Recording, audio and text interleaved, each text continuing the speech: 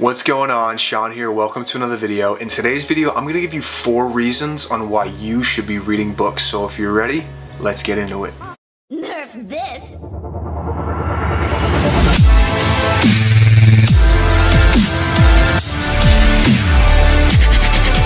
Before we begin, I just want to say thank you for watching, and if you're new here, consider subscribing because I do release videos every Monday to get your week going and every Friday to get your weekend started. Turn post notifications on and you won't miss a thing. Without further ado, let's jump right into it. Have you ever heard the saying that readers are leaders? If you haven't, Google it because it's a thing. But reading is just so crucial. It improves your knowledge. It's fun to do.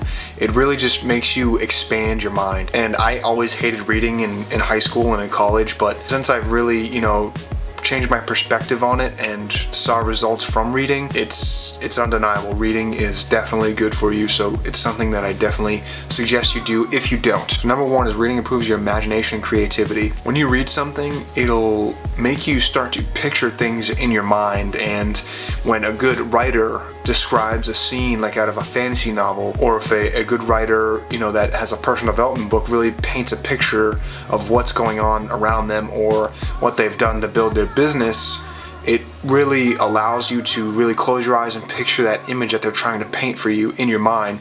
And the more that you read that and see that kind of text, the easier it'll be. So obviously that's going to improve your imagination and your creativity. Number 2 is a big one for me. Obviously the same reason why I do these videos is that it motivates you, especially if you're reading a motivational book or a personal development book or a success story. It really, gets you into gear. You read about these stories about these gurus who really came from nothing and really had to work their tail off, and you see that they're normal people just like you and I. It really does motivate you and makes you believe, hey, if he can do it, I can do it. He's really no different than me. He's just another person out there, just another human being. So number 2 is that they motivate you, and it's so true. Number 3 is that it improves your knowledge and vocabulary. Obviously, if you're reading a reference book like How to Get Started in Real Estate, even like a For Dummies book, it's gonna give you knowledge that you didn't know. That's why you're picking up that book. Also, when there's words in there that you really can't understand, it'll make you use context clues to figure out what that word means, or you can just Google it and see what it means. So it's gonna force you to level up not only your knowledge but your vocabulary. So that's number 3. And number 4 is that it makes you develop your critical thinking. And that is so true, because a lot of times I'll read something and I'll question it, and it'll be an idea that I really didn't think that was true, but it may be true.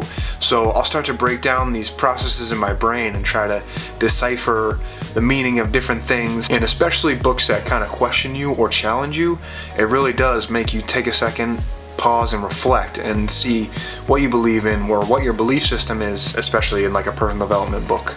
So it definitely does help with your critical thinking. So that's the list, guys. 4 tips on why you should start reading books, and they don't have to be physical books that you read. I'm a visual learner, so I like to actually see the page. So maybe it's a Kindle for you, or maybe it's an audiobook. Maybe you're more of an auditory learner. However, you're watching this video, so I'm gonna guess that you're a visual learner. So definitely pick up a book, read, learn some things, and I always link a few books that I recommend down below, so if you'd like, go check those out. Thanks so much for watching, guys. I'll catch you in the next one. Signing off.